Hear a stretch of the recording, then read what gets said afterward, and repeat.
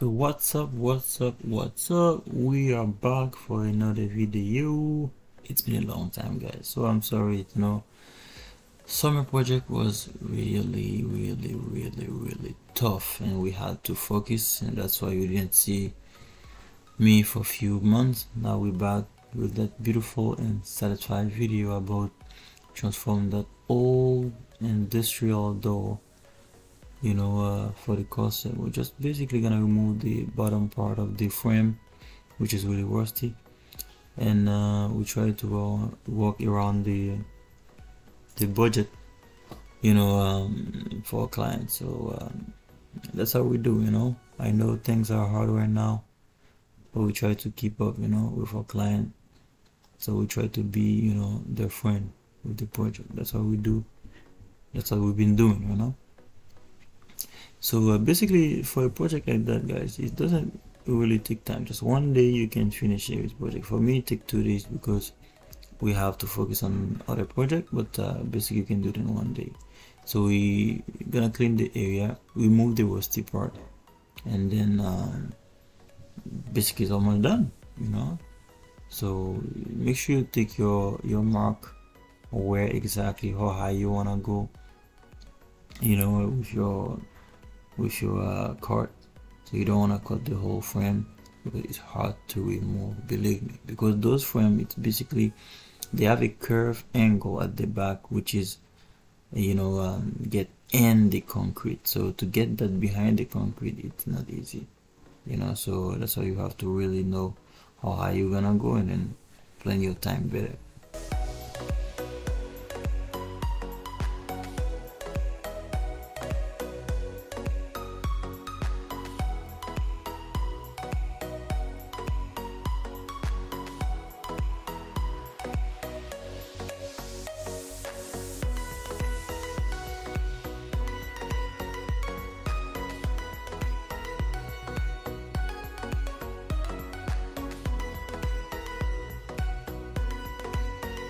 It's so satisfied to use those chisel.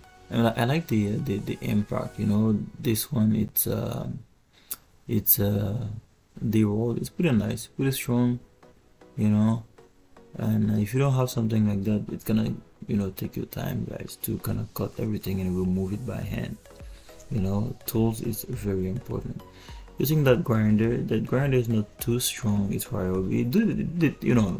Well, I'm not here to talk about tools, but he did the job, but you can get something stronger and better.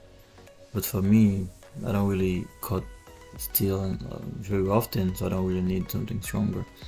I get my small YOB, and it did pretty good. So I've been using it for years.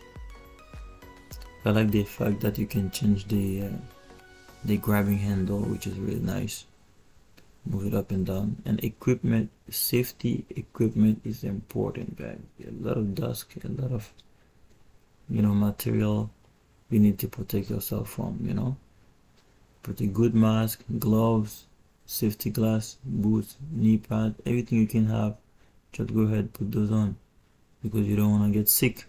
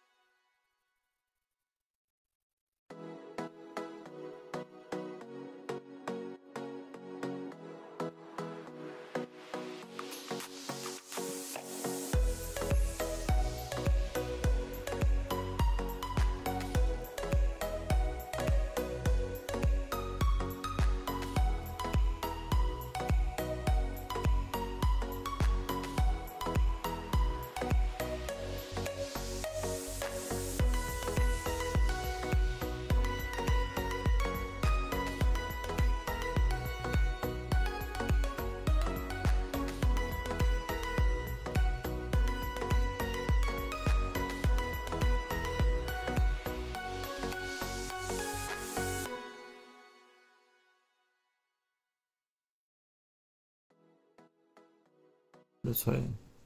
And we go, clean the door, remove the old paints, give it a nice and fresh color. It was a really dark black, but now we're gonna put it brown, make it more shiny. All that is about saving money for our customer. Usually we recommend to go buy a new door and something like that. Like, now we said, you know what, let's do the job, do the work for them, and then keep the door pretty still. It's really nice and firm. There's nothing wrong with it.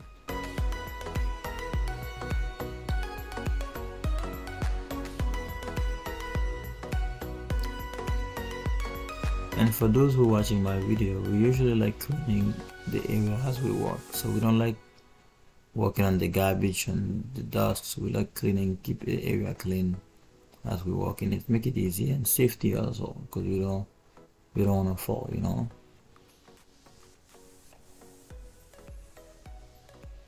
Alright, area is clean. I remove the old rusty piece. Now I'm just taking the measurement to see where my new frame gonna go. As you can see, guys, I have small pieces of frame.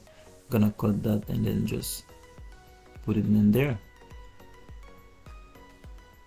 It's hard to find the good angle to cut it.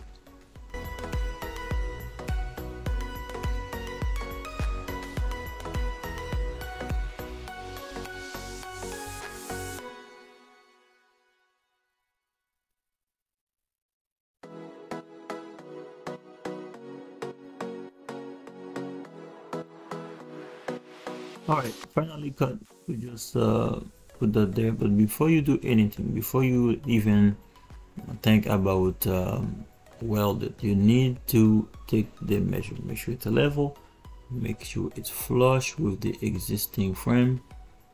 Other than that, you can be really in trouble closing that door, or even for the airflow, the temperature to keep it inside. So it's gonna be hard for you guys to control that. So make sure your door frame is flush with the existing one.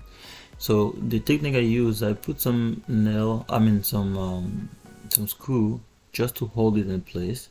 Some people have like some magnetic bar they just attach together. So for me it's easy because I don't have those magnetic glove bar. I just put those one on, and then easy to attach, and then weld it, and then just go ahead and send.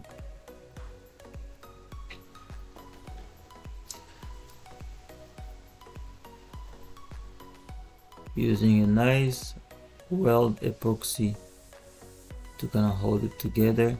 And as you can see at the bottom, I put some concrete, like a fast dry concrete at the base, just to hold really strong the bottom of the frame like it's used to be.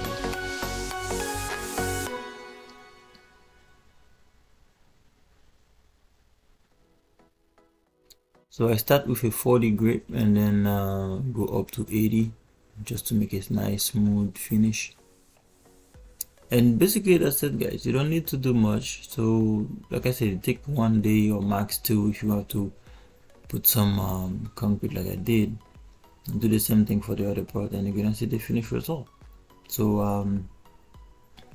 if you want to do that by yourself, guys, just follow the basic description I'm gonna put. You're gonna know exactly what tools to use and how to do it. So it doesn't take much time, it doesn't take much energy to do it, so don't be afraid. But a lot of dust. You just need to wear your gloves, your mask, and most importantly your mask. That's important.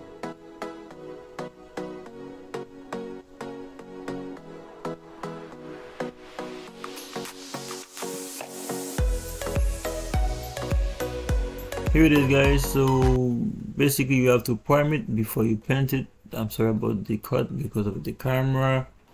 Battery was low, we had to shut it down. So now you have the finished product. So I'm gonna show you basically the how it was before and how it is right now. See how it's looked? You can even see where the cut was. That's how the job is done.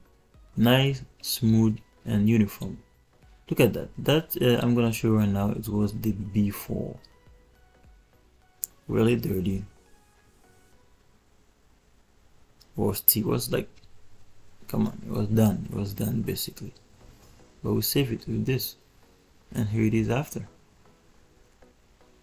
Customers happy, we happy, and I'm sure you guys gonna be happy too. So the door they call us for, it's now transformed. And if you remember the old one, let's show you this. Where's the picture? Look at this one. That was the door before, and customer was thinking like it's done, so there's nothing they can do about it. And look at now, it's beautiful. Anyways guys, thanks for watching. It was a pleasure to be with you again for another video, and I will catch you another time. Don't forget to subscribe.